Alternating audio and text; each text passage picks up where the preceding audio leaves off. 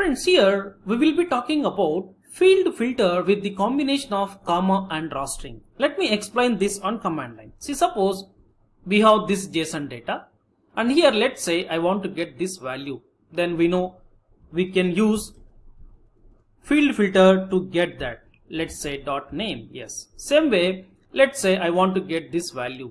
Then we can apply field filter with age key. Yes, we are getting it. Now here I want to get these two values with one single JQ command. Yes, we can get it simply by separating these two field filters with comma. See, simply comma dot age. That's it. So make sure that there is no space after comma. See, suppose if I give some space, then you will get an error.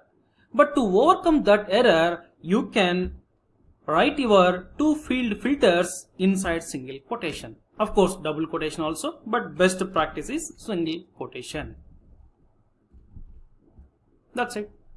And here I want to get RawString, means I want to remove these double quotations from my output. Yes, we can use -r. That's it.